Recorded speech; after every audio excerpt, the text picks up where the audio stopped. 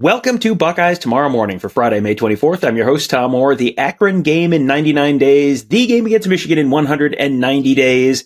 This has been a very busy month in the college football TV world. Lots of news, lots of rumors, lots of interesting stuff coming in a season full of new and exciting things. Some of the TV coverage is going to be new and exciting as well. So this is a show I've been looking forward to for several weeks now as some of this news has started percolating out. Bringing on Matt Sarz from MattSarzSports.com, the leading expert in terms of all the fun, nitty-gritty minutia around TV. When we want it, when we get asked on our board, hey, what time is the Ohio State Oregon game going to be? We look at what does Matt Sarz say? Because Matt Sarz is the leading expert in all of this stuff, and someone we've had on the show a number of times before. Matt, welcome back. Let's just start this time with just run through. There's some new lineups this year in the Big Ten, not nearly as big of a change as last year, but just can you run through what we know about which networks are going to be televising Big Ten games this year and, when those games are going to be on? Sure. And thanks for having me on again, Tom. The partners are essentially the same as last year. Fox, NBC, CBS, FS1, Peacock, and Big Ten Network. CBS will now have, instead of being kind of piecemeal throughout 2023, they will have a regular window every week at 3:30 p.m. Eastern Time. That's due to their SEC contract ending and that content going to Disney networks.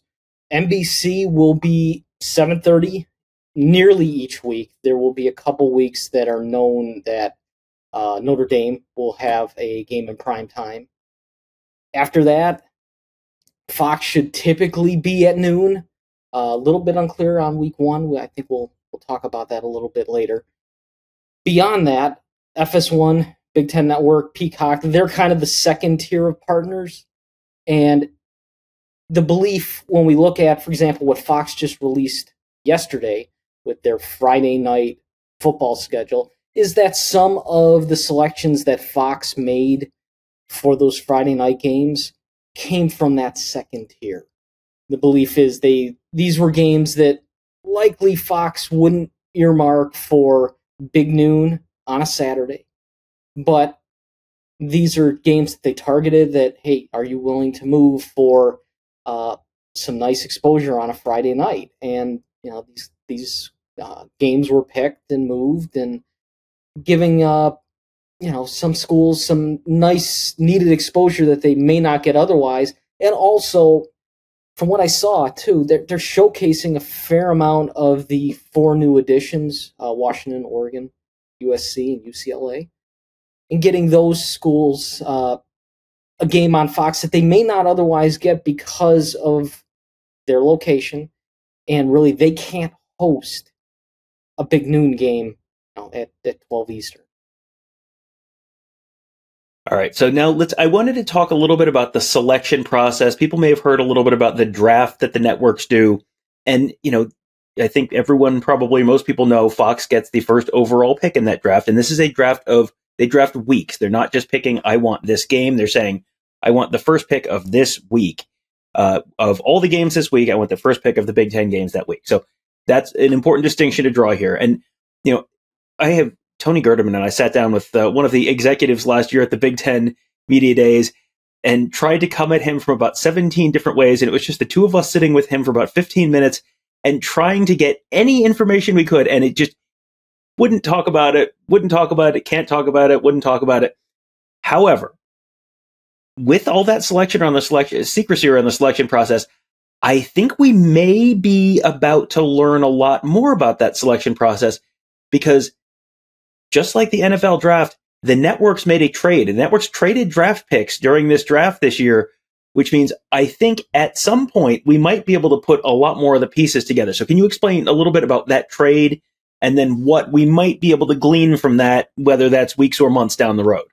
Sure. On a podcast earlier this week, for those who haven't heard it, Fox Sports, Joel Klatt, their lead analyst for their Big Noon game, had Mike Mulvihill, who is one of their vice presidents, really big in analytics and research.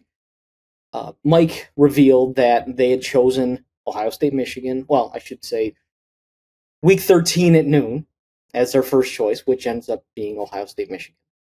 They then chose Texas at Michigan, or noon on September 7th. And they also announced Alabama at Wisconsin on September 14th at noon. It appears that wasn't the third choice, though. They revealed that they had the third choice and elected to trade with another network, which they did not divulge, and instead ended up with what appears to be the first choice on November 2nd and another first choice somewhere else in what appears to be the top 7. And I believe Mike mentioned that Fox has like 5 of the first, in this draft anyways, 5 of the first 7 number 1 picks. So it looks, and they talked about how they looked at Ohio State, Oregon heavily. And they could not play it at noon Eastern because it's out in Eugene. And they would have had to adjust their marketing around the concept of Big Noon if it was played at 3:30 or potentially later in the day. So they ended up trading the pick. It looks like they've earmarked November 2nd, which is Ohio State, Penn State, and also, I believe, Oregon, Michigan, as their potential 2 choices that day with this pick that they've chosen. And that whichever network gets Ohio State, Oregon is going to get it in a very good window, either 3:30 Eastern or 7:30 Eastern. And it's something that network, whenever they decide to announce anything about it, will be able to promote heavily. So, all right, a tremendous tease there. You just talked about the Ohio State Penn State game and the fact that that's Fox has the first pick, but also that's Michigan Oregon week. So that's, depending on how the season plays out, Ohio State Penn State might not be the first game picked that week. But then you also have Ohio State Oregon, and you didn't say it, I don't think, directly there, but we don't actually know which network traded with Fox to get the Ohio State Oregon week. That's week 7. So I'm sure people right now are going, well, okay, what do you think? Which is Ohio State Oregon going to be on CBS at 3:30? Is it going to be a night game on NBC? Ohio State Penn State? That one I think is even more a little more unfair, because we're sort of asking you to say, okay, what are they going to decide to do with all the information that they're going to have after 8 weeks of the season? So, with the understanding that these are both very unfair questions to ask you, Matt, when is the Ohio State Oregon game going to air on week 7, and when is the Ohio State Penn State game going to air week 10? When I did my initial guesses, kind of across the season, thinking like, what are the top 3 games that Fox would choose, I actually lumped Alabama, Wisconsin into it, and I figured at that point, CBS would look like a really good choice for Ohio State, Oregon in mid-October, and then Ohio State, Penn State would have fit really well for NBC, because Penn State likes their whiteouts, and it would have been a night game, and it would have fit right with what NBC, has for their package. So I kind of leaned into that at the time, knowing now that Ohio State, Penn State still could end up on Fox, that they own the top choice, and they went into some details with respect to political advertising is why they went with looking at that week as a top choice. I think that one will be at noon. Provided everything shakes out, and Ohio State and Penn State are on that collision course for either being undefeated or maybe one of the teams has a loss. I think they'll look at, Fox will look at that as the Big Noon, and I think CBS in the end will be looking at the Ohio State Oregon game. I think NBC will have some great choices along the way. It's so interesting. A year or two ago, when I had you on, we were talking about some Pitt game, and the time of the Pitt game was going to be impacted by the fact that the Pittsburgh Pirates were playing a game that day at home as well, and they shared parking garages. It wasn't. When everything came out, I looked. I remember talking about that, and then I looked. I'm like, they totally went against everything I said. Yeah. Well, but now you're there. Fox is making this decision based on political ads because, of course, that's the Saturday before the presidential election.